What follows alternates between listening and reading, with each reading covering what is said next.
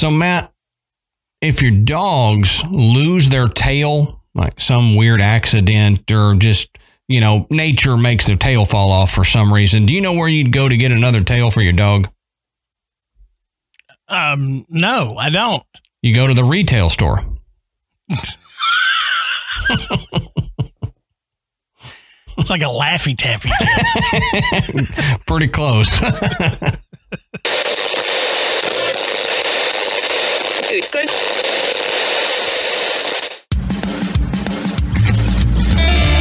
Good evening, everybody, and welcome to the Graveyard. Thank you for joining us tonight.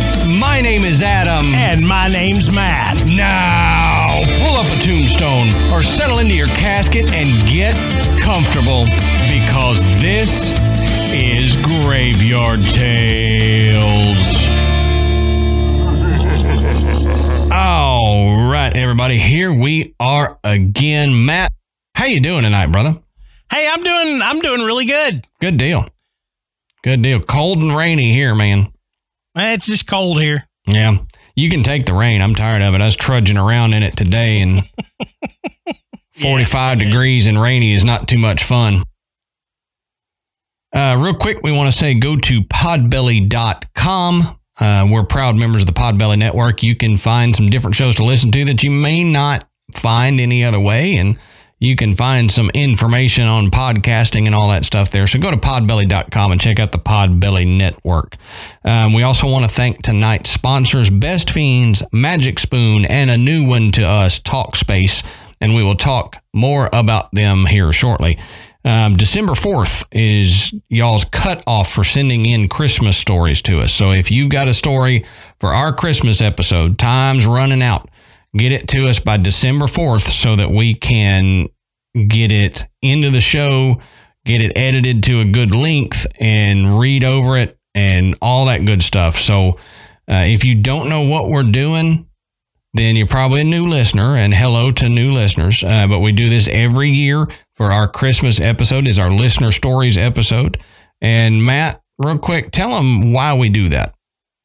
So Adam and I like to bring back the Victorian tradition of telling ghost stories around the fire on Christmas Eve.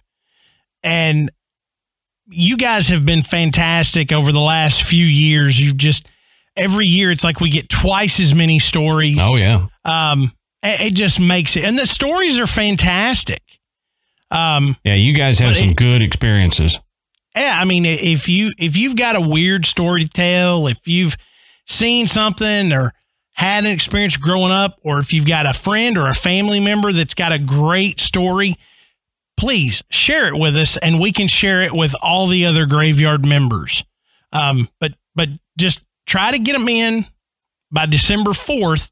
That gives Adam and I enough time to go through them, get them all formatted so that we can record them.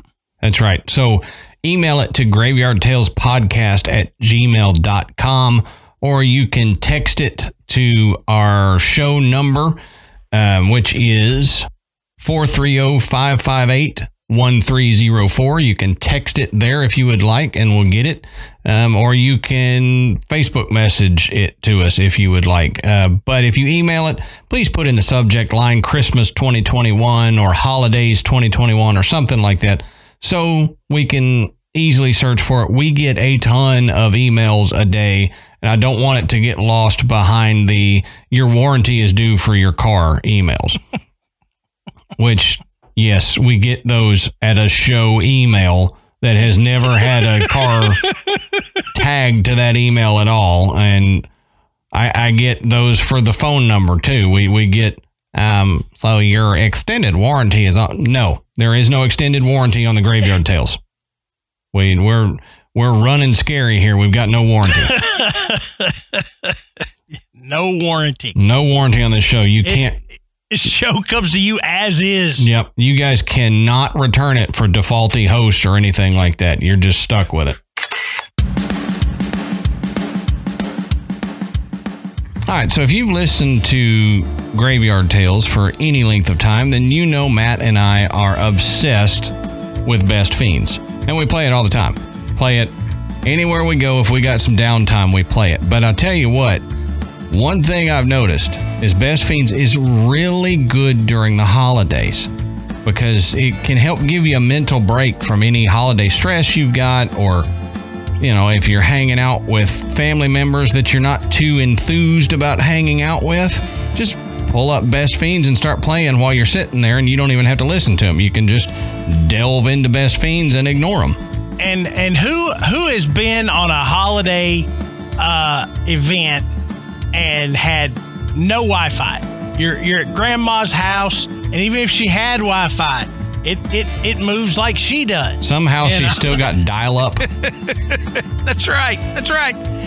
You don't have to have Wi-Fi or cellular data to play Best Fiends. And that's one of my favorite features, is that you can play it, like Adam said, anytime, anywhere. Okay? Now, Amanda, she wears me out on this game. I can't keep up with her. You know, I finally beat a level, and I'm like, hey, look, I beat this level. And then she's like, she's beat 10 levels since I started this one. Yeah, she beat it a month ago. And yeah. So, you know, it's fun, and I keep trying. I was like, I'm going to catch up to you one of these days. She just laughs and keeps playing, and with the way they add new levels, it's never ending. I mean, she's going to be able to continue to pick up new levels and keep going, and all the special events, you know, are a lot of fun. They change up the regular gameplay a little bit, and you get some new things to do and work on. So, Graveyard Tales listeners can go and download Best Fiends free today on the App Store or Google Play. That's Friends without the R, Best Fiend. That's right. Download Best Fiends free today on the Apple App Store or Google Play. That's Friends without the R, Best Fiends.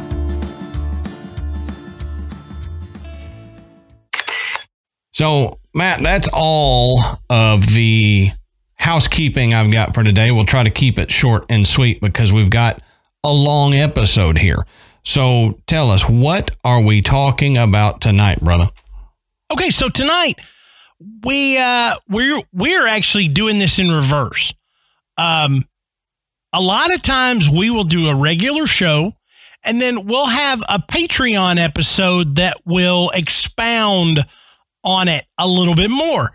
We're going backwards this time. We did a Patreon show on ghost ships a while back. And so we're taking that, you know, another step, and we're not going to talk about ghost ships.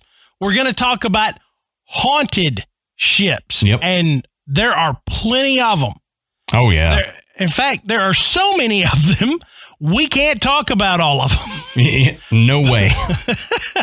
But what we did is we took 5 of what is considered some of the most haunted ships, and we're going to give you some of the history of the ship, and the age of the ship plays a big part. You know, whether it was in a war, you know, it also plays a big part in how haunted it may or may not be.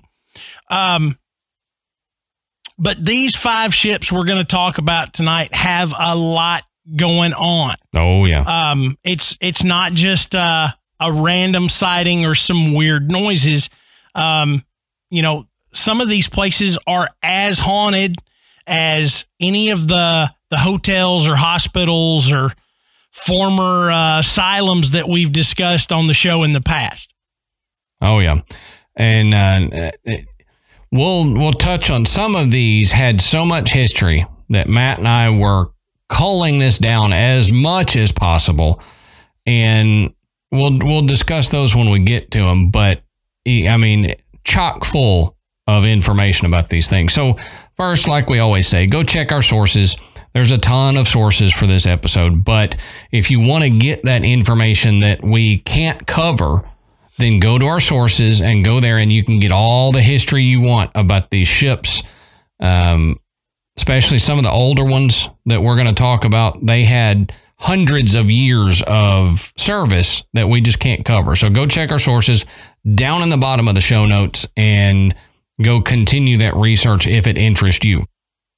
So we need to, like Matt was saying, take a look at this history because it's fascinating. And we're going to go one by one on these ships because it's so interesting.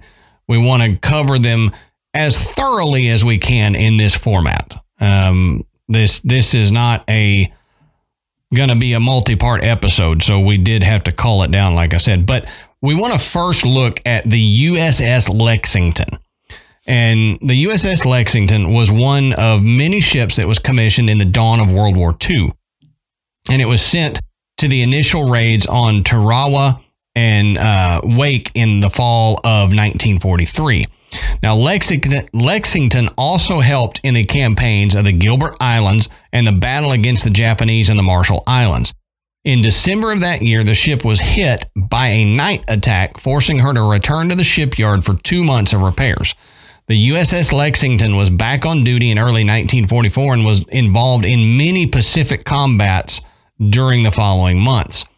Lexington went home in 1945 after the two Iwo Jima invasions for an overhaul, and then returned in July and August to help with the end of the Pacific War. In December, the USS Lexington was sent home and was then decommissioned in Bremerton, Washington in 1947. She sat in, quote, mothballs for 6 years. Not literal mothballs, but wouldn't that be crazy? Yeah, I had this big old crate of mothballs with a battleship shoved in there. We're like 400 billion mothballs. Yeah, at a minimum 400 billion. But she sat there for 6 years and then underwent major modernizations that were completed in 1955, and she was recommissioned as an attack aircraft carrier. She made 5 deployments to the Western Pacific up until 1961 and then was transferred to the Atlantic. For 30 years after that, the USS Lexington operated in the Gulf of Mexico as a training vessel and then was decommissioned in 1991. She was transferred to a private organization and was turned into a museum ship in Corpus Christi, Texas in 1992. Yeah, so, it saw a lot of action. And it's really got a unique history. In fact, the Japanese reported that the Lexington had been sunk no less than 4 times. Okay? And it was still out there. But each time, like a weeble wobble, she kept coming back. She comes back to fight. And this caused the propagandist Tokyo Rose to nickname the Lexington the Blue Ghost. Now, the name is a tribute to the ship and the crew and the air groups that served aboard. But here's an interesting fact about that. The Lexington was not camouflaged. And at the time, the ships had this complex design of geographic shapes and different colors that made them a little bit more difficult to spot from the air.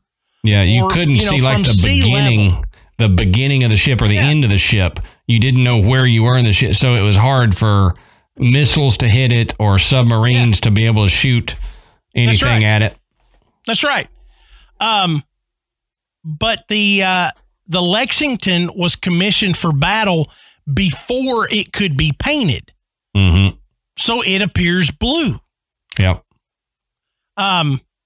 Which, was where the nickname came from. You would think blue would be the best camouflage for the ocean. I would think so too, but if you look at some of the pictures of what this camouflage looked like, it's kind of random, but when you're at a distance, it does kind of give the appearance of water and wave crests and things like that. It's not like Vero Beach, it's got like waves painted on the side of a building. I mean, it's abstract, but at a distance, it does kind of give that appearance, and it makes it kind of blend in. Yeah, with the ocean. Don't think camo like Realtree. So if you're, it's not a mossy oak boat, yeah, right. rolling around out there. If you're redneck like Matt and I, you hear camo and you're like, oh, they got some real tree on that boat? Yeah, looking like leaves in the forest? No, it's not that kind of camo. Yeah, that's why when I was a kid, I always wondered why the planes were camouflaged. I was like, why aren't they just all painted blue with some clouds on them? Yeah, exactly. But I learned later that it was for when they're sitting on the ground is why they camouflage them. Yeah. Well, and camouflage is not. That makes sense. Yeah.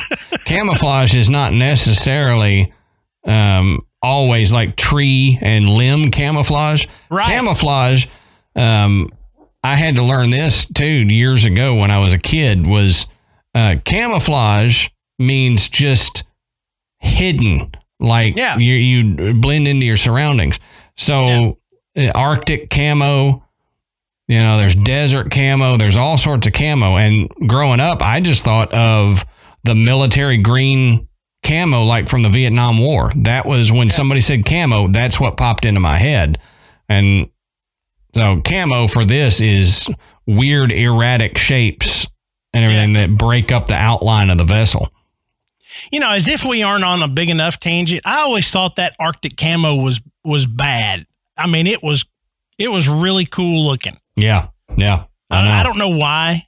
I just did. I thought, man, that looks cool. I know. I'm not cool enough to pull off wearing camo, so I don't. Oh, no. But no. Only time I don't wear. Only time I wear camo is if I do need to hide in the woods, and that's not often. My daughter's got a bunch of camo stuff because their high school mascot was the Commandos. Oh, yeah. And so camo was kind of a part of their color scheme. You couldn't see anybody in the stands. That's right. It looked like empty stands. It is empty. Where's all that noise coming from? Yeah. Anyway. Moving on. So Charles Rusty Russell, who is director of operations and exhibits on the USS Lexington, said that the museum receives hundreds of reports of supernatural activity every year. Now, Rusty recounts one event by saying, I always use a ballpoint pen, and over the course of a few weeks, I lost about 6 pen caps off my desk. Now, the day I lost the 6th pen cap, I turned over my office looking for them. My office was spotless by the time I was through, and I never found them. He said the next day, returns to his office and found all 6 pen caps laying side by side right in front of his computer keyboard. That's weird. Yeah, but I'm like, damn, don't take my pen cap. I mean, that would annoy the snot out of me. No kidding. And then decide you're going to give them all back when I finally get upset about it. Now, Renee Moreda, the museum's education coordinator, said officials have heard from security officers who have reported running in the hangar bay around 3 a.m. And she says the damage control officer said he didn't see anything on the security cameras and went to see where the noise was coming from. Said that was when he witnessed shadow figures running around in chaos. Oh, wild. And then she says the officer never came back. Now, when you read it like it's written, it makes it sound like he just vanished, but I think it scared him enough that he didn't want to keep at it. Yeah, so it's not like he didn't come back from checking out the shadow figures. This mass chaos of shadow figures just absorbed him. Yeah, exactly. It wasn't that. I have a feeling they would have talked a lot more about that if that would have been the case. Yep, I think so. Now, Bill Miller, who's a volunteer and paranormal tour guide on the Lexington, said he believes what officers are witnessing at night are sailors running for cover after a torpedo attack hit the ship in Hangar Bay 3, which is where they hear the running at night. He said they're constantly doing the same thing over and over again, maintaining the ship. He said this was their home and they don't want to go anywhere else. Now, it makes sense. It does make sense. It does make sense. And it goes to that stone tape theory we've talked about so many times before. It's just, an attack while you're in the service on board a ship, that's a big traumatic event. And if you were unfortunate enough to lose your life in that attack, then it would be reasonable to think there's a chance that there was enough energy for that spirit to keep replaying that event over and over and over again. Exactly. That's what I was thinking. The amount of energy that would be built up in the walls of these vessels from all of the battles that they've been in, that stressful energy, if it does hold the paranormal or give juice to the paranormal, like we've talked about before, that would be something I think that would cause a lot of spirit activity or at least spirits to hang around.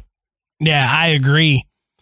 Now, among the most famous sightings are a sailor dressed in uniform helping lost guests find their way back to the deck, and a sailor in the engine room giving a lecture on how the turbines work before he vanishes into thin air. Now, he's nicknamed Charlie, and his naval uniform and detailed ship tours make him one of the best tour guides on the ship, except there is no tour guide in uniform named Charlie. Wow. And this whole idea of a spirit acting as a tour guide, it comes up more than once on different ships. It's kind of funny. That is cool. But, you think about it, somebody that served on a ship, I mean, that's a point of pride. I mean, they're proud of their ship. And, why not be the same way, in death as they were in life? Yep. Now, there is a point on the Lexington that's marked by the Japanese flag, and this is where a kamikaze pilot crashed on deck, and the ghost of a Japanese pilot has been reportedly seen by tourists more than once, standing alongside another American crewman. Screams and cries also accompany these apparitions, as well as the sounds of artillery and unexplained smells. Now, the only thing I can think of that they may be smelling would be like gunpowder. Yeah, or fuel in some way. Yeah, or fuel, sure. Not necessarily pleasant smells. It doesn't go into details about what's reported, but maybe they wouldn't have any reason to be smelling that at the time. Right. Maybe the unpleasant smells is like ghost farts from the mess hall or something. More beans, Mr. Taggart. Yeah. Ship food can sometimes be rough. So, I can imagine. Military food in general. Yeah. Now, the museum's executive director, Steve Banta, says that there are far too many experiences aboard the Lexington for there not to be some legitimacy to it. Yeah. And you're just report after report after report pretty much confirms that the Lexington is haunted. Now, which is cool. I mean, the amount that you get on any of these vessels for such they're huge, don't get me wrong, but for such a small area, confined area like a ship is fascinating to me. That's right. So the next one we want to cover is the USS Constitution. Now, this is one of the couple that we had a ton of information for, so I may skip around a little bit. But the USS Constitution is the oldest commissioned warship in the world that's still afloat. It's nicknamed Old Ironsides. She is today berthed in Boston and is known as, quote, America's ship of state, end quote. Her story illuminates much about the U.S. Navy during the nation's first 100 years. Constitution was laid down in Boston on November 1st, 1794, one of the first 6 44-gun frigates authorized for the U.S. Navy. Her launching occurred on September 20th, 1797, but she stalled partway down the ways. She finally reached water October 21st, 1797. After a period of fitting out, the Constitution traveled with Captain Samuel Nicholson to the Caribbean during the Quasi-War with France. Constitution captured her first prize on September 8, 1798, the French ship Niger off Charleston. She then spent the next 2 years patrolling around the West Indies. She stopped several French ships and won a sailing competition against the British HMS Santa Margarita. She returned to Boston in the summer of 1801. I had a Santa Margarita one time. Yeah, salted rim. Salted rim with a little hat on it. Was it frozen or on ice? Yeah, it was frozen. And it had red and white swirls in it where it was like lime and strawberry. I like it. Old Santa Margarita there. I'm going to try to make one of those this year. Just fitting to have a Santa Margarita in Texas because it'll be 80 degrees in Christmas. So sure. Exactly. So Constitution returned to sea in August 1803 as the flagship for Captain Edward Preble, bound for the Mediterranean and operations against the Barbary pirates in North Africa.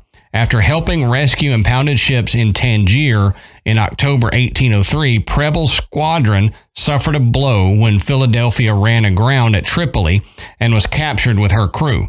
Stephen Decatur burned Philadelphia on February 16, 1804, but a larger attack on Tripoli that summer, which Constitution assisted by bombarding the outer defenses, proved abortive.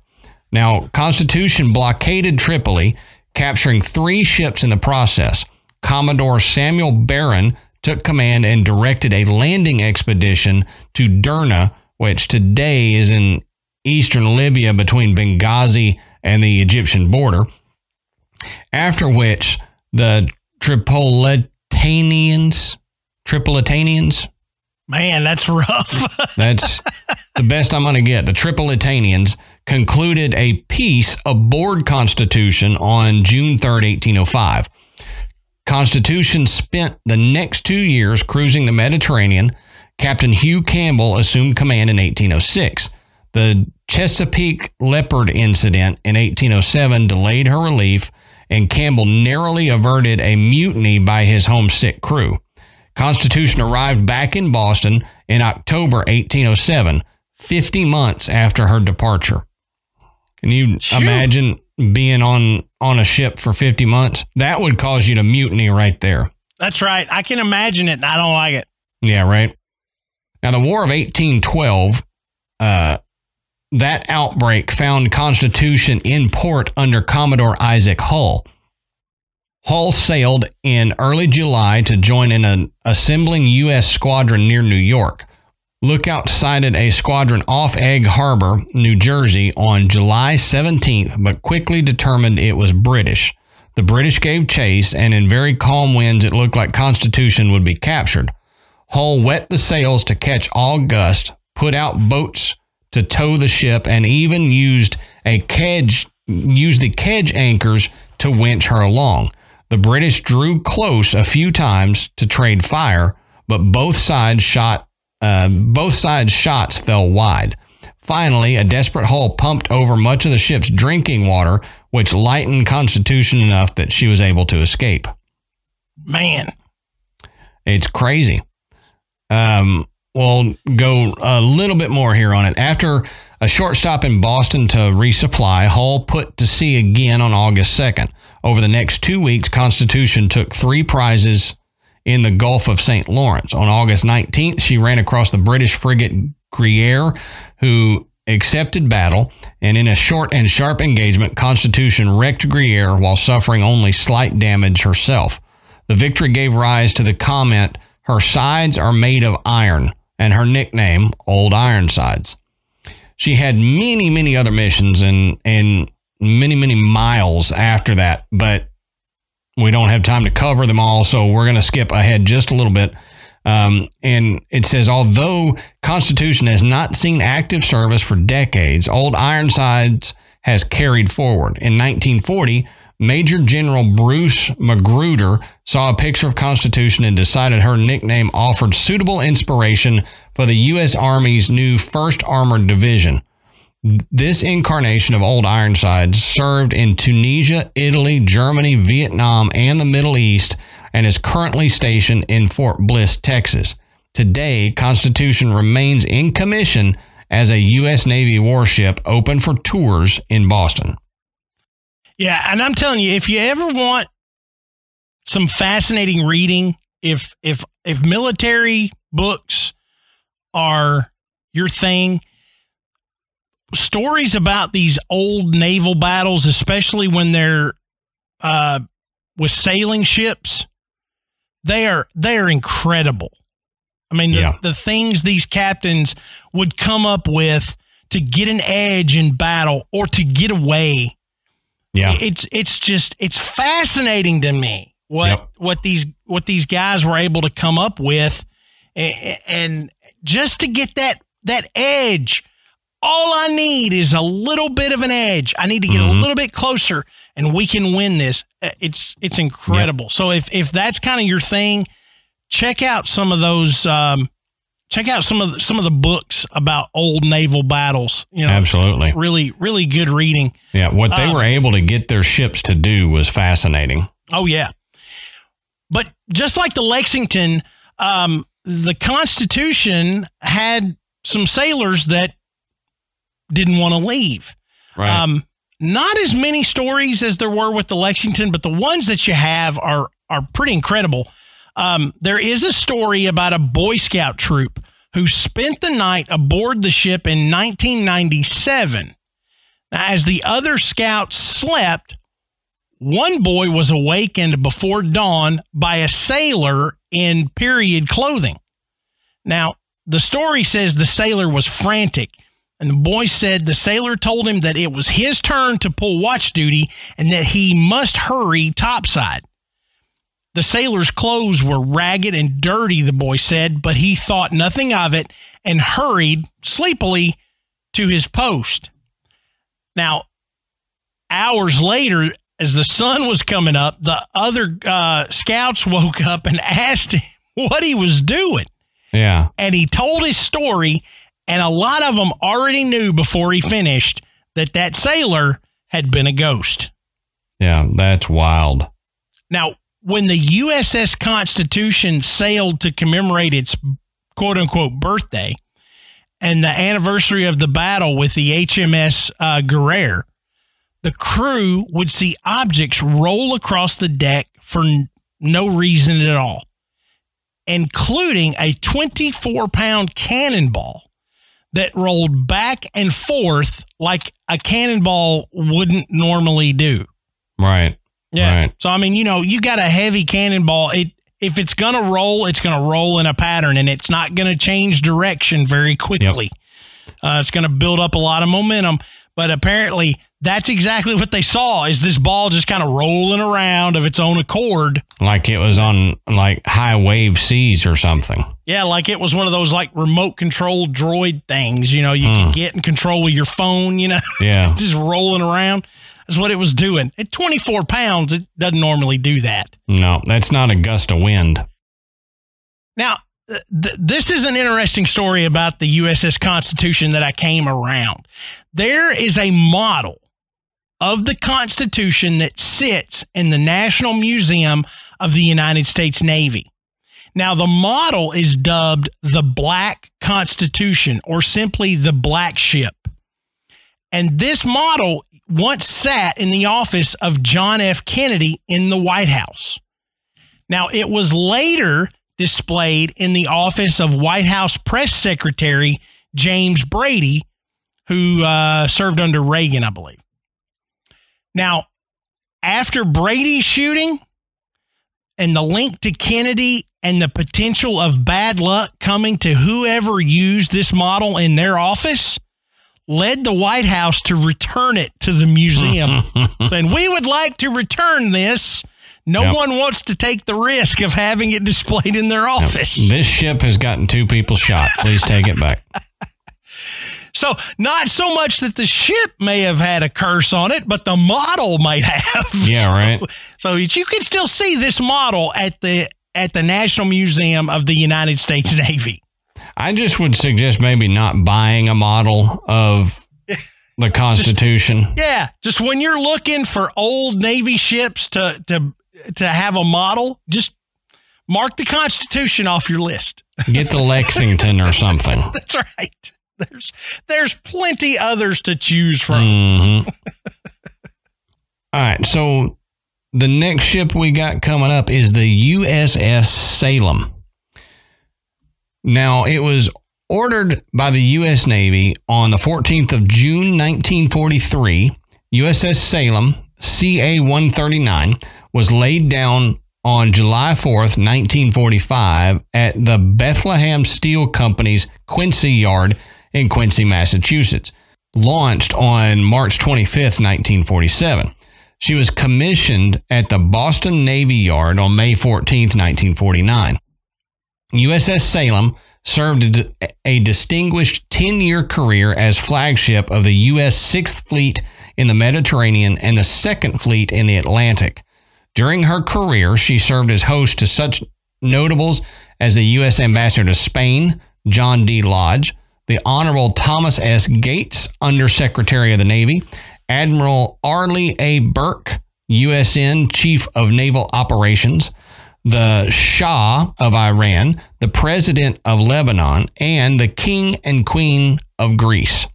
Although Salem never fired her mighty guns in anger, her very presence served as a stimulus for peace during those troubled times that came to be called the Cold War. She served as a lady of diplomacy rather than as a means of exerting brute force.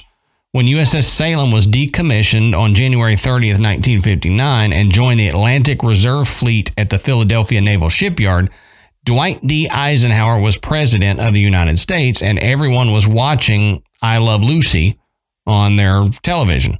So that kind of gives you a time frame there. Yeah. Lucy and Eisenhower.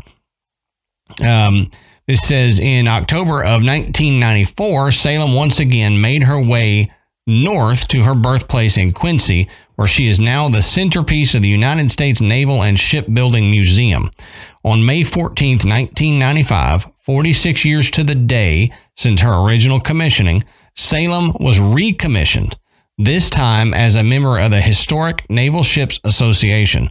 She now serves her country once again with her new mission of teaching people of all generations our nation's rich history of shipbuilding and naval duty. So that I thought was pretty cool. Yeah, they recommissioned her, and it's basically a teaching ship now. Yeah, the stories and the history and the mystique is what I'm looking for. The mystique of these ships. Yeah. And just the emotion that's poured into them and how they are just revered as heroes themselves. Mm-hmm. You know, they're not just the men that served aboard, but the ship itself is often hailed as a hero. I think it's great. I mean, it's just, it just makes the history so much more rich and worthy. But much like the other ones, USS Salem, even though it wasn't, involved in any conflict, it has its share of spirit activity. Now, people that have taken the tour of the USS Salem have heard footsteps in multiple areas. When they turn to see who's walking with them, no one is there. Now, this is one of those eerie occurrences that's very, very common and is reported by many, many tour groups that come through there.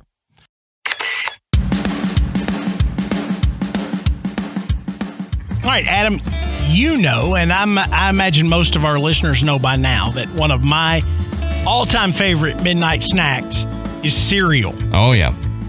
But I'm at an age where I know that I shouldn't get up at midnight and eat a bowl of sugary cereal. It's just not the healthy thing for me to do. Right.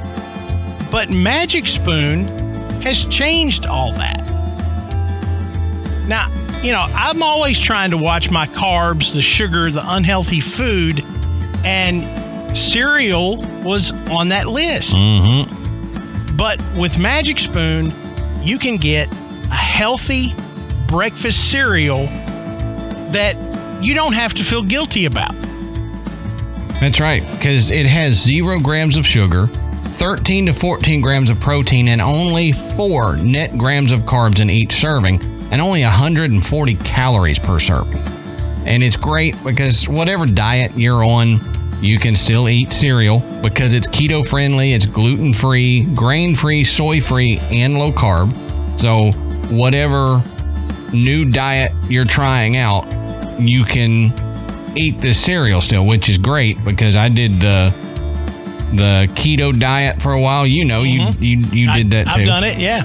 And that sucks because you can't have your cereal or anything. So it was tough, but I didn't have Magic Spoon back then, but I do now. So I might try it again. And the cool thing is you can build your own box of cereals. So they have available flavors that you can choose from to build your own box, and they are cocoa, fruity, frosted, peanut butter, blueberry, cinnamon, cookies and cream, and maple waffle. And as I've said before, I love that maple waffle. It really does taste like maple syrup with a little bit of that waffle in the back. It's great. Yeah, it's my favorite along with the cinnamon, because my favorite breakfast cereal is a cinnamon-based cereal, and this is a fantastic replacement that's much healthier. Right, it is. They say, too, that if you mix the peanut butter and the cocoa together, you get kind of a peanut butter cup flavor, and it's true. So if you're like me and you like peanut butter cups, that's the way to go. But our listeners can go to magicspoon.com/grave to grab a custom bundle of cereal and try it today. Be sure to use our promo code GRAVE at checkout. That's GRAVE, and you can save $5 off your order. Yeah, and Magic Spoon is so confident in their product that it's backed with a 100% happiness guarantee. So if you don't like it for any reason, they'll refund your money, no questions asked. So get your next delicious bowl of guilt-free cereal at magicspoon.com/grave and use the code GRAVE, GRAVE, to get $5 off.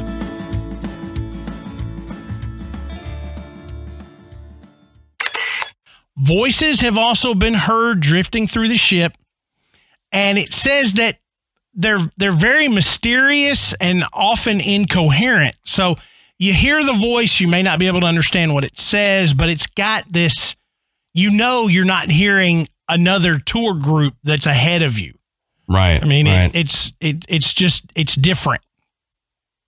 Now, in the mess hall, there is an ominous figure of a dark-haired Greek girl, and along with her is a violent, growling hellhound. Oh, wow. Now, chairs have been pulled out, tossed across the room. Loud, unexplained banging sounds have been heard. The latches have been slammed when no one is around. And the drill in the empty dentist's office has even been heard turning on. Oh, wow. Yeah, really weird. That's not a good sound. Yeah. Now, they have a very unique spirit called the Burning Man. And the Burning Man has been described as a specter who, quote, smells like death. He is thought to be one of like the most many. people who go to the Burning Man festival. That's right. You end up smelling like death. Smells like death. Yep. Smells like death and hippies. What's going on? Smells like feet and buttholes. Yeah. Oh, man. But he is thought to be one of the many who unfortunately succumbed to their fatal 4th-degree burns aboard the ship. Ghost tours often spot the Burning Man in the same room where the ship's morgue once stood, which is believed to be where he died. Now, the printer at the museum, Peter Bloomberg, has had his own paranormal experiences. He said a mysterious figure appeared before him down one of the ship's dark hallways. It stared at him, then descended the staircase and left him kind of shocked standing in this dark hall. Yeah, it's right. Like, wait. What happened? It's also been said that a woman has been recorded screaming from the hospital's operating room. Her pleas to, quote, get it out were captured on an electronic voice phenomena device. Now, it is believed that this is the residual of a woman who was giving birth on the ship. How often does that happen? Probably more than we know. I'm sure it does, but that seems kind of odd. You know, not that you wouldn't have a female crew member, but would you really have one that's pregnant? I don't know. Back then, it would seem less likely. Nowadays, pregnant women can serve for a while. Yeah. But back then, I don't know. But you know, she was used to ship dignitaries and ambassadors and stuff around. So true enough, it's possible that it's from something like that. One of her missions back and forth carrying dignitaries or whatever. Sure. Yeah, that makes sense. A mysterious figure has been witnessed roaming the machinery room, and furniture inexplicably moves about in empty rooms. So what that's saying is they will hear chairs and things scooting across the floor in a room that doesn't have any furniture in it. Yeah, which is weird. Yeah. Now, many have said they have felt the presence of someone behind them, only to turn around and see that no one is there. Now, it's been said that very few people visit the ship without leaving with some story of an unexplained encounter.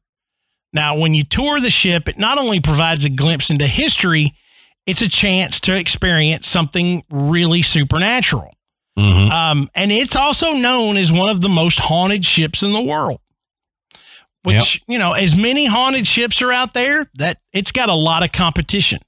Oh, yeah. To carry that title among such a crowded room is pretty cool. Yeah. So next one we got is the USS Constellation. Now, a little preface on the Constellation here.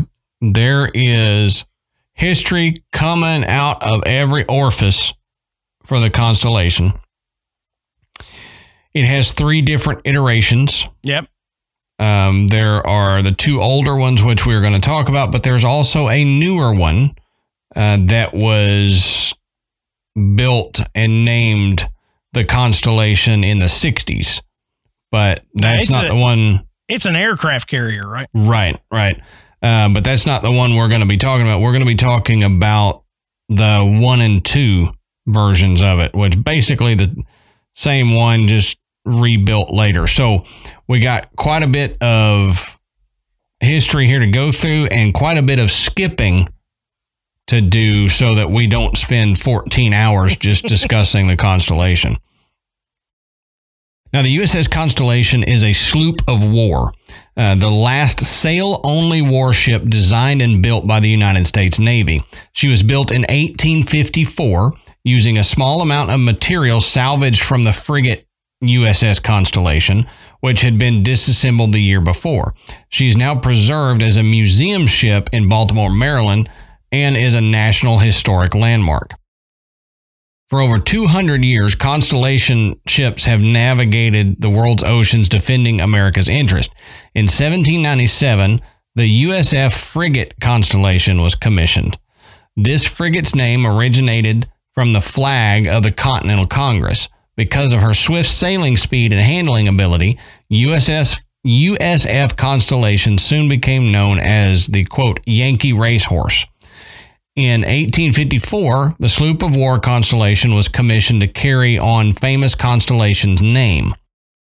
This ship was heavily involved in finding and capturing slave trade ships and training for brave seamen. Following the sloop of war in 1961, the aircraft carrier Constellation was built, known as America's flagship. She continued tradition as always, being first to answer her nation's call. Now, the first Constellation initially was a frigate designed by naval constructors Joshua Humphreys and Hosea Fox.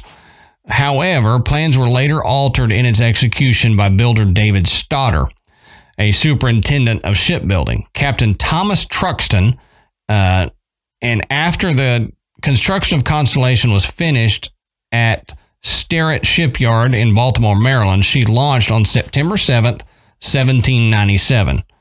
That's my birthday just a few hundred years before. Yeah, that's right. So every September 7th, when I celebrate my birthday, I'm also going to celebrate the launching of the Constellation. Yeah, why not? I think from now on. Now, Constellation convoyed American merchantmen at the outset from June through August 1798 before sailing for the West Indies to protect United States commerce.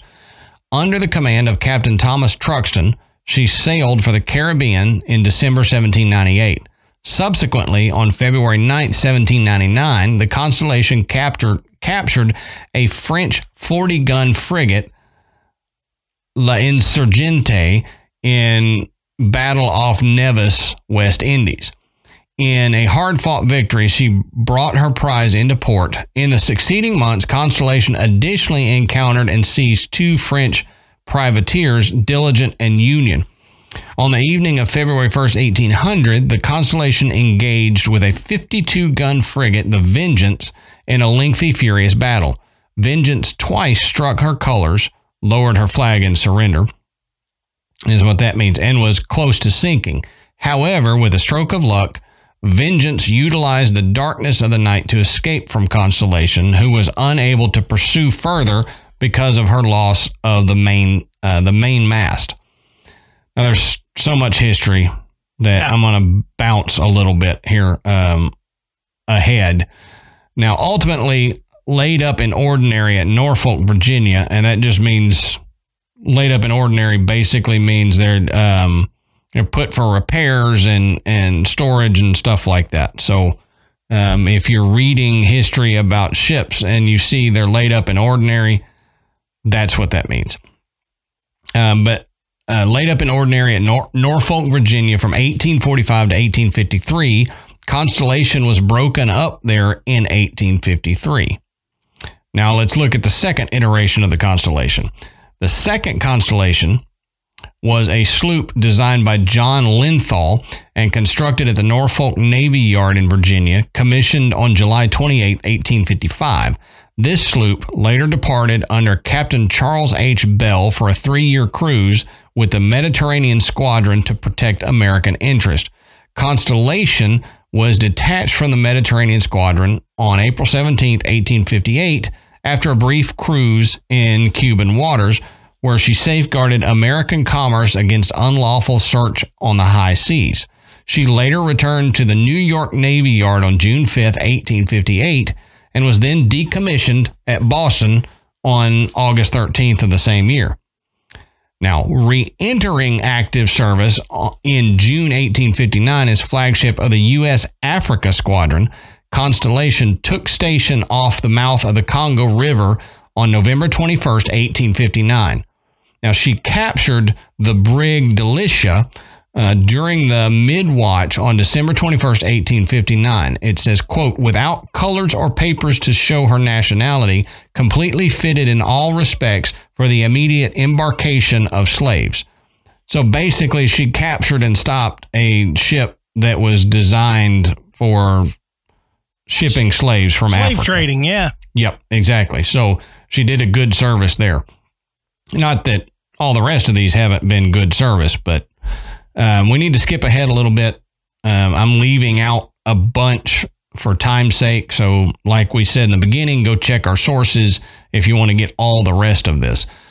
Now, on May 15th, 1926, Constellation was towed to Philadelphia and moored alongside the second-line light cruiser Olympia, CL-15, which had been Admiral George Dewey's flagship at the Battle of Manila Bay in 1898. Constellation made her last public appearance as a commissioned U.S. Navy ship during the ceremonies accompanying the 150th anniversary of the signing of the Declaration of Independence, which was on July 4th, 1926.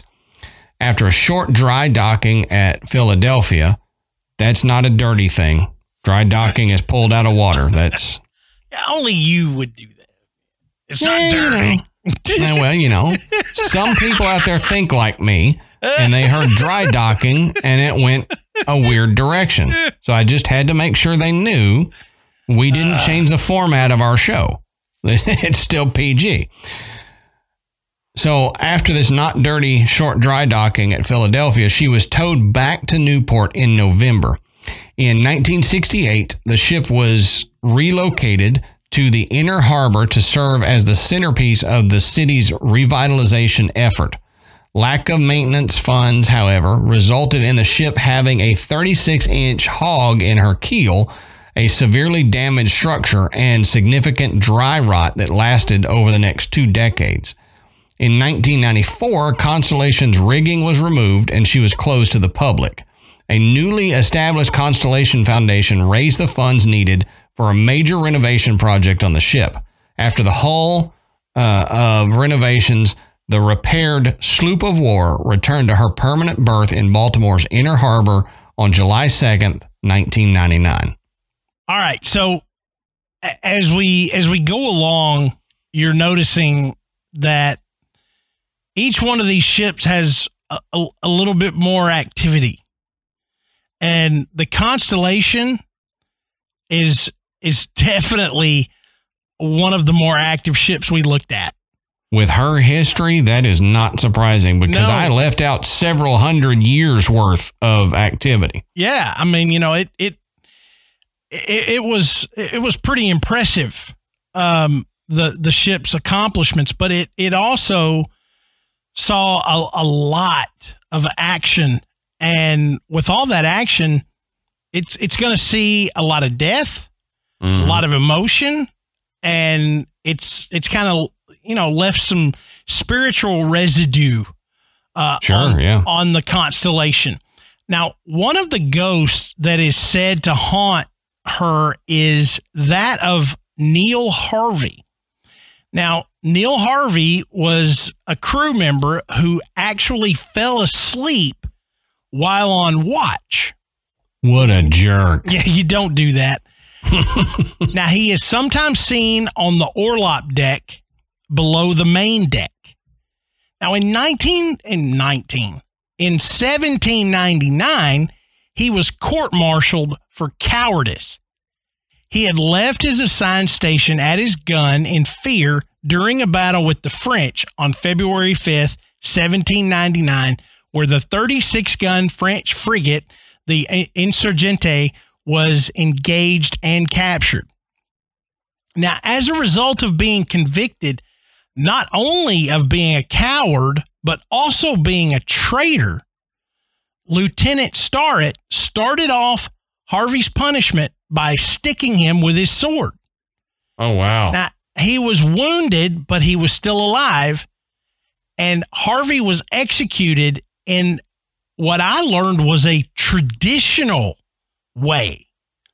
I thought this was just crazy brutal, but it was actually traditional. Any guesses on how he was executed?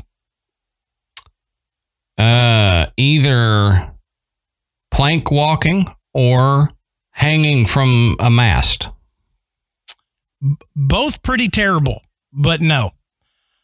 This execution method was used both by the British and Americans in this era.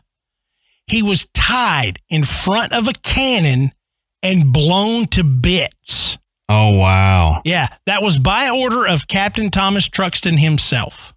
Wow. My other guess was keel hauling. Keel hauling, I thought he wouldn't have said he didn't know is common practice because we have the saying, "You'll be keel-hauled." But I had no idea that they did that form of execution. I mean, when I first came across this, I thought this was just, we had a traitor and a coward on our ship. We're going to take care of this person, in the most brutal way possible. No, it was traditional.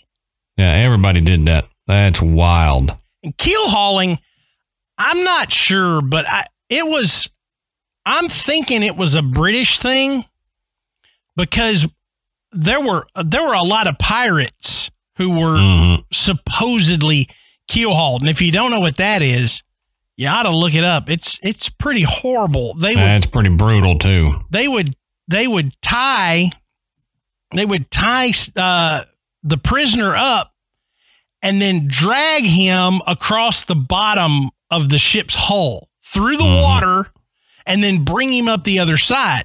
You may think, well, that sounds pretty terrible, but those ships were covered in barnacles. Yep. And those barnacles, they're like glass, man. Yeah, they're sharp. They have sharp, pointy,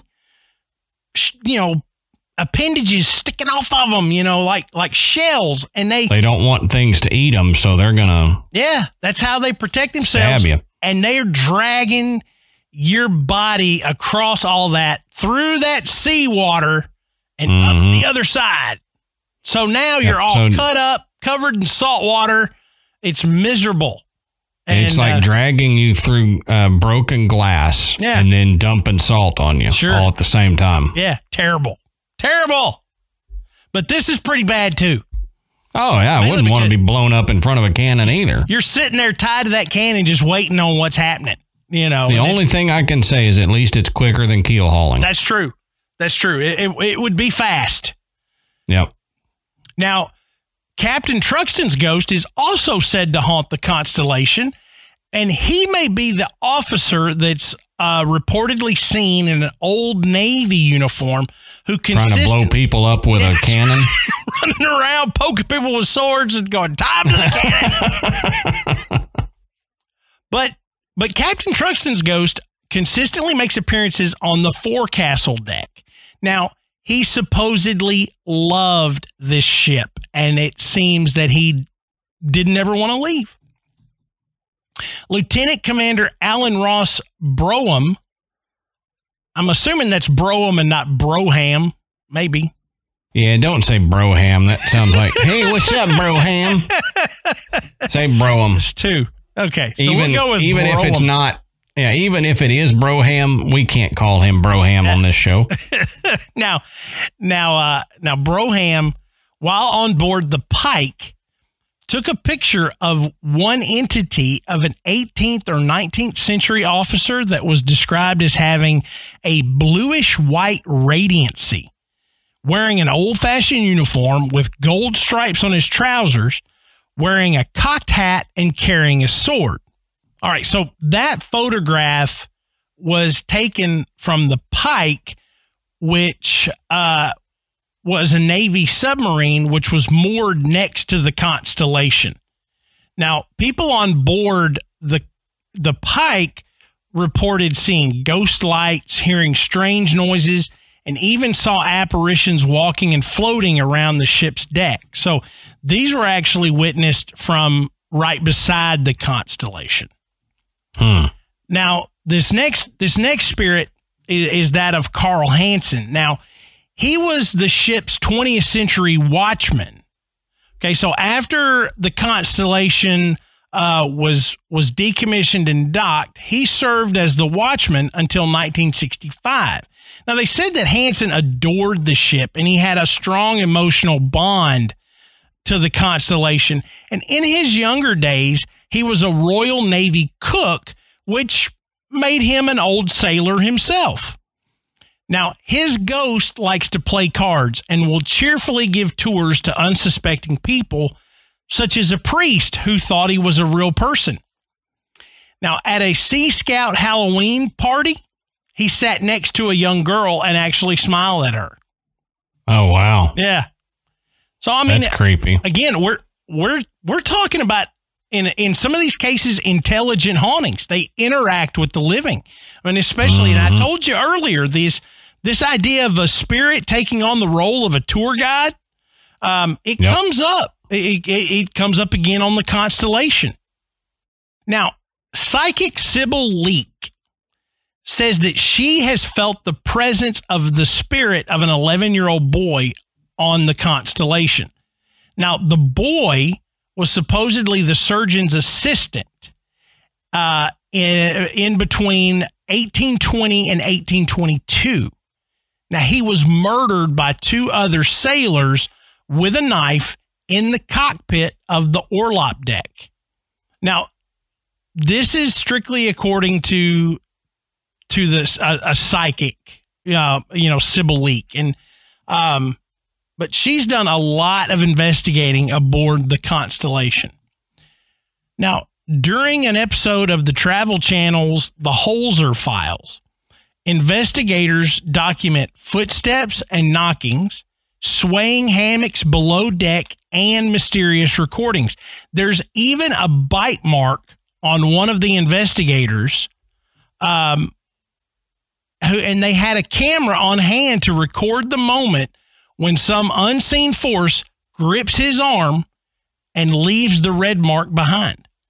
Oh, that's wild. Yeah. So, I mean, there's actual, photograph and video evidence of the hauntings aboard the USS Constellation. And it's cool to go and look up images of these ships, but when you see the Constellation, it's one of the coolest looking ones. I mean, it's just something else. And you look at it and you go, hey, if there was going to be a haunted ship, I bet it's this one. I mean, it just has that appearance. Right. Really, really cool. It reminds me of a pirate ship. I mean, it really does. It's got that look to it. Yep. You're right. The look of a pirate ship, you know it when you see it. And something that has that appearance and then has worked for the U.S. Navy and all, it's just, I mean, the history just oozing from this ship is incredible. Yeah. So it's time to move to the other side of the pond. And it is. And talk about we couldn't talk about haunted ships without talking about this one. Well, we could, but we might get yelled at. So we don't want to get yelled at. We would have left out a major part of haunted ships. I'm telling you. Right. So let's talk about the RMS Queen Mary. So I'm not going to do the whole thing talking like this. Say, I might be able to. Do you like me to try? Yeah, it's impressive. So I appreciate that. So would that be Cockney? Is that what that is? It's like a bad Cockney mixed with Australian is what it is. It's all right. So listen, geographically it's wild. I don't know. We've got a lot of listeners in the UK, and right. some of them have been with us from the very beginning. Mm-hmm. I want to know. I want you to tell us in the Facebook group how good is Adam's British accent here. I mean, that's right. I'd like to be nice. I think it's pretty good. Yeah, to our American ears, it's not too bad, but be nice when you tell me how horrible it really is. And if there's an area that I might be closer to, let me know. Like, is it northern? Is it not even in England anywhere? Let me know.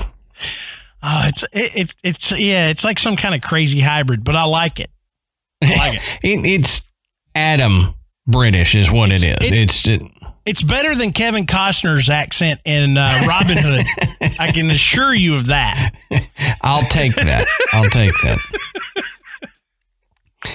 Now, the RMS Queen Mary, or the Royal Mail Ship Queen Mary, was built in Clydebank, Scotland, under the ownership of Cunard White Star Line. Now, the White Star Line is the same one that did the Titanic. Yep. And I remember this because I helped Michael with a school project on the Titanic not long ago. So, same builders that did the Titanic. Now, designed and equipped to be a transatlantic super ocean liner, she sailed in 1936 from England to New York City. For 3 years, her prestigious, wealthy passengers included royalty, movie stars, statesmen, and prominent politicians who sailed in elegance and experienced the grand era of ocean liner travel. Which I would like, man, if I could time travel back, I would like to see what ocean liners were like in those days. The days of the RMS Queen Mary and the Titanic. And I mean, that would be fascinating. You look at it and you think about this. I mean, modern day cruise ships, you're going out for 3 or 4 days, a week. You're popping into all these, Caribbean islands and all the, and there's so much. There's casinos and multiple pools and surf like a floating city. It is.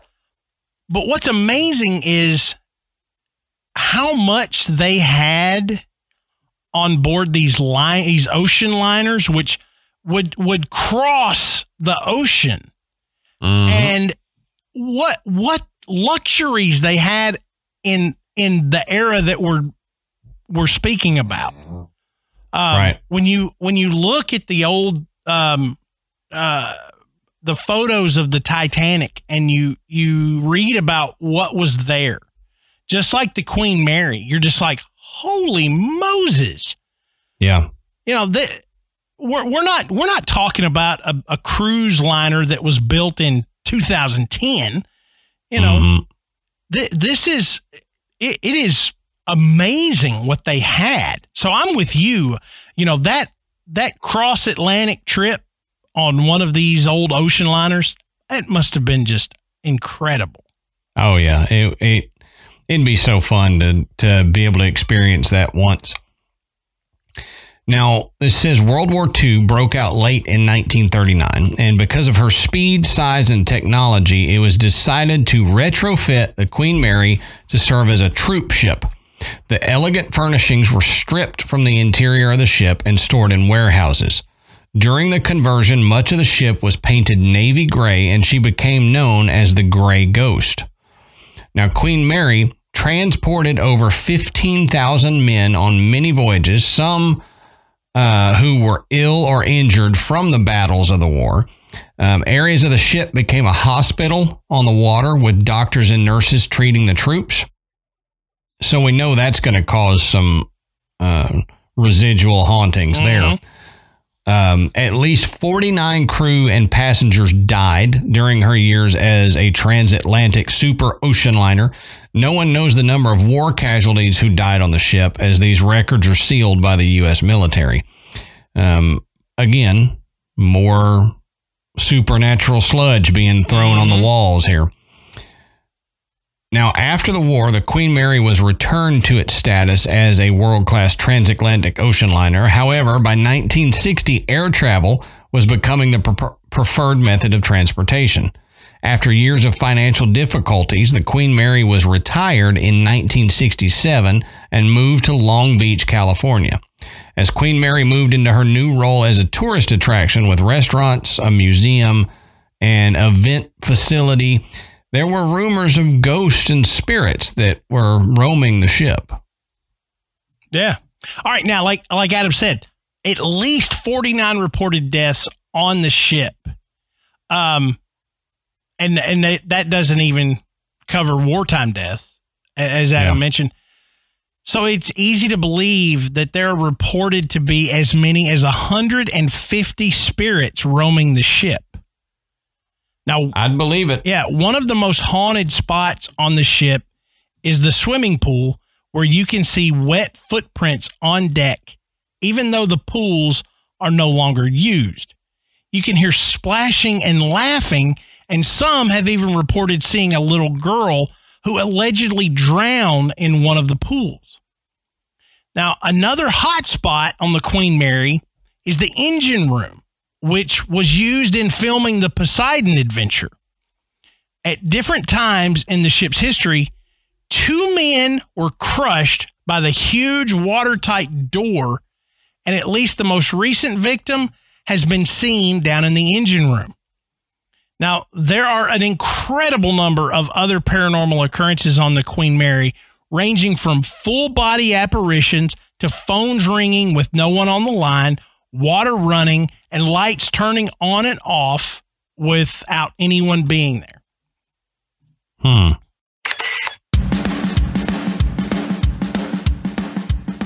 Now, let's talk real quick about a new sponsor to Graveyard Tales, and that's Talkspace. Now, I know that there's a lot of fears that surround going and seeing a therapist or talking to somebody, about working on your mental health, but you really shouldn't have any fears, because there is the fear of opening up to a stranger, but therapists are there. That's the reason they are here, is to talk to you about that. And there's the fear of, are your family members going to judge you or whatever. But with Talkspace, meeting with a therapist to work on your mental health is just as helpful as hiring a personal trainer to work on your physical health. And the positive impact can be just as life-changing. Talkspace makes it possible to speak with a licensed therapist right from your phone, tablet, or computer.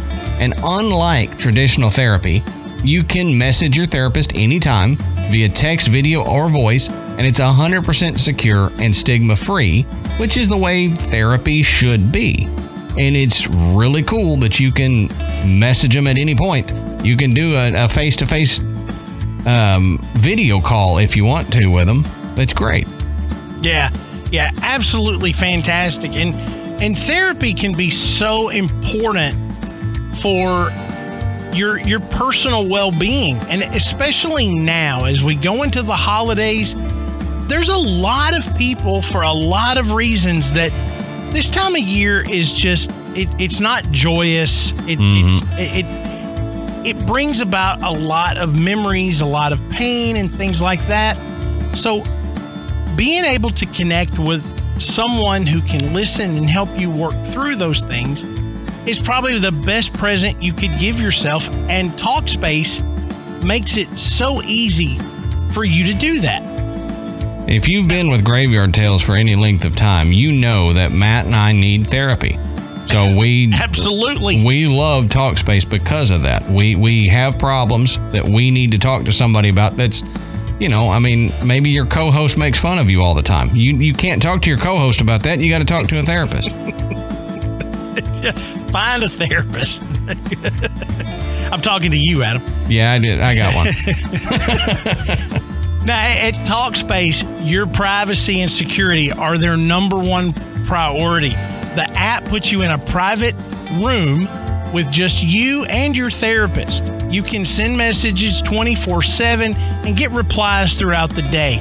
No need to wait for a weekly appointment. And facing obstacles that you have isn't easy. And you don't really win a prize for doing it alone. It's not like you get a medal for, hey, I made it through on my own.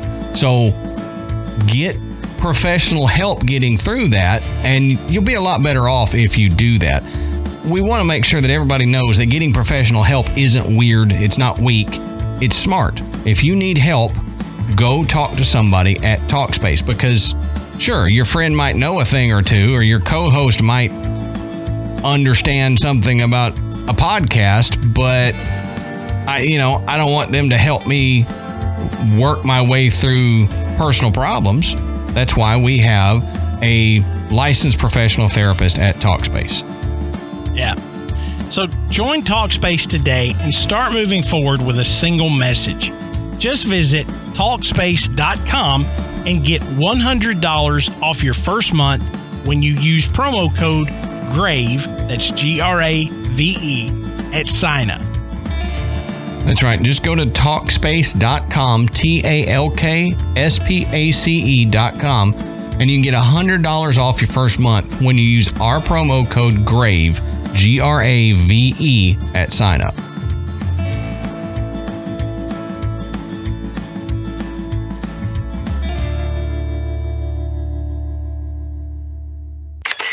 Now, stateroom B340 was a problem long before the Queen Mary opened as a hotel. In 1948, a British third-class passenger, Walter J. Adamson, passed away in the room, and the details of his death are pretty much unknown. Now, later in 1966, a woman staying in the room reported that she was woken up when the bed covers were pulled off of her and she saw a man standing at the foot of the bed. She screamed and rang for the steward, but the man apparently vanished into thin air. Now, this whole pulling the covers thing, I mean, pulling them off, we've heard about that in other haunted hotels multiple times. Don't yank the covers off me. I mean, if you're going to stand there at the end of the bed, that's fine. It'll freak me out. Yeah. Just don't yank the damn covers off of me. Right. Don't yank the covers off of me, and don't tickle my foot, and we'll be okay. Yeah, that's awful. You know, you tickle my foot, we got problems. Yeah, I can't handle that. I get spooked enough when one of the kids, I wake up in the night and they're standing right there beside me, but they don't yank the covers off. Okay. Yep. So I'd be all right. Just stand there. Don't pull my covers. Mm-hmm. Now, years later, guests staying in that room have reported hearing someone knocking on the door in the middle of the night and seeing the bathroom lights mysteriously turn on. Even the hotel's maids started complaining that they would find the bathroom water running even when no one had been staying in the room for days. And one reported that the bed covers were pulled off right after she put them on. Hey, that's another thing. I hate it's well, hate's a strong word, but I do not like having to put the bed sheets back on the bed. Oh, I know. Okay, it's a pain, but you got to wash the sheets. So, I got to put them back on. If I'm one of those hotel maids and this is what I'm doing all day, every day, and I do a bed and then I come back in and some spirit has yanked all that sheets off the bed, I'm going to be pissed. Yeah, right. So they complained. Yeah. They were like, hey, you got to do something about this ghost that's in B340. He's messing stuff up that I just finished. Mm-hmm. I would too. I'd be complaining to my superiors about that. So in 1989, 2 women were sent to clean the Mauritania room for a VIP reception. When they entered the room, they found a passenger sitting on a chair in the middle of the dance floor, and he didn't say a word. When a third woman came in to help with the cleaning, she remarked that the passenger was staring and asked her to move. Now, as the employee started to call security, the passenger faded away right in front of them. And wow, all 3 women reported seeing it at the same time. Now, that's crazy, man. That's one of those things that's really, you hear a lot of these stories and it's always a single witness. But when you got 3 witnesses all reporting the exact same thing, it definitely lends some credibility to this story. Oh, for sure, yeah. Yep.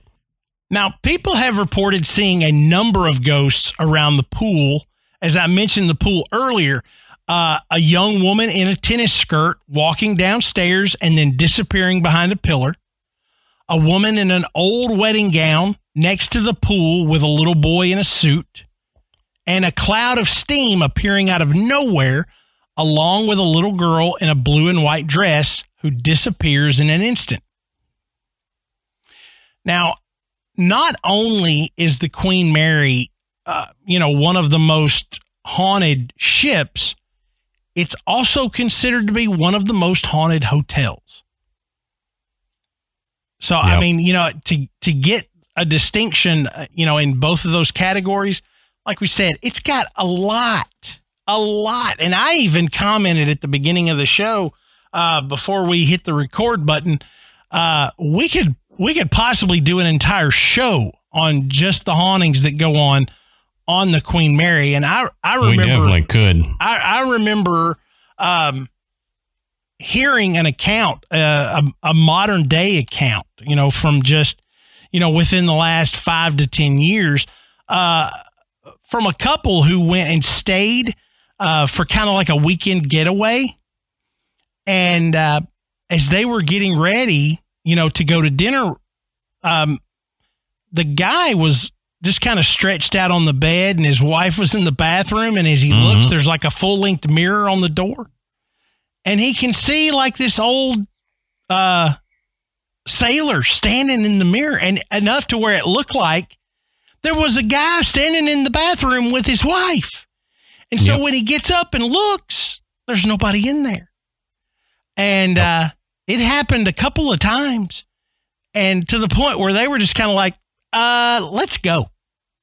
So, let's get a different room. And so they didn't stay, but they came back. But they didn't stay the night on there. They came back the next day, to get to witness everything. But they were pretty spooked, and I would have been too. Oh yeah. But I mean, we should do a full episode on the Queen Mary. It's got enough. It's definitely got a lot of paranormal activity going on, and still operates as a hotel. So, these are one of, you can visit all of these ships. But this one you can actually stay and hang out and really get a good opportunity to experience something, more than you possibly would on just a tour. Right. The longer you're in one place, the more opportunity you've got. Yeah. And so, like we said at the top of the show, we picked these 5 because of the really great stories and the history behind them. But there are so many haunted ships out there. It must be something about the water, whether or not it served in wartime, how much death has occurred on the ship, how much tragedy was witnessed there to this. I love that term, Adam, that supernatural sludge or paranormal sludge that just gets left behind after all of these events, that lends itself to hauntings.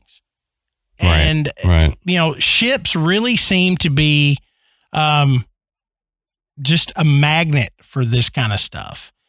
Yeah, they do. Not really sure why, but seeing the number of ships that come up when you look at haunted ships, not ghost ships, but haunted ships, it's massive. Really is, the sheer number of it. If we didn't cover your favorite one either, let us know. There may be a haunted ships part 2 at some point. If we find some other really good ones to do, because there's a ton. We could probably have 5 parts to this, especially if I pulled down the full history of every ship and all of its battles and everything like that. We could go on for many, many hours. So if you're interested in that, like we've said a couple times, go do more research on it. You'll be quite surprised at the amount of history these places give you on the ships. Yeah. So this is the point in the show where we usually ask, what do you think? Do you think these ships are haunted? Do you have an idea as to why ships would be more apt to be haunted than, say, other locations? But I want to add something to that. I know we've got a lot of members of the graveyard that have served not just in the U.S. military, but in other militaries around the world. Maybe you guys have some experiences, whether you served on a regular, a military ship, maybe you served on a submarine. If you've got a weird paranormal experience that you had aboard a ship while in service, let us know. That would be really interesting, not just for Adam and I, but for the other members of the graveyard. So, so if you're a current or former serviceman, and you've had something weird like that happen while on board a ship, drop the story in our Facebook group. And I've got an old friend who actually is in the Navy, and I'm trying to get in touch with him for this episode, and I couldn't. But if he brings back any stories from his first deployment there, I will let you guys know. Yeah, because I think these are some really cool stories. But don't forget to go and check out our other social media. We're on Instagram and Twitter. You can also look at our website. It's graveyardpodcast.com. And on our website, you can listen to the show, learn a little bit more about Adam and myself. You can find links to buy Graveyard Tales merchandise. And hey, the holidays are coming up. If you need a gift idea for your friend or family member that's a fan of the show, picking up a Graveyard Tales coffee mug or hoodie or anything like that. Adam really is a fan of the notepad that they've got available on there too. Yeah, very much so. I love that thing. Good gifts and stocking stuffers there. But you can also become a patron, and we've mentioned Patreon episodes on here a couple of times tonight. That's another great gift. If you've got someone that listens to the show, giving them access to all that bonus content along with the videos of us recording the show would be great. So you can definitely gift that to someone. But we really do appreciate the donations to the show. It really helps Adam and I cover the cost of producing the show, having the right equipment, updating everything so that we continue to produce quality content for you guys. Right. Well, I think that's all we got for Haunted Ships this go around. So until next time, we'll save you a seat in the graveyard. See you soon.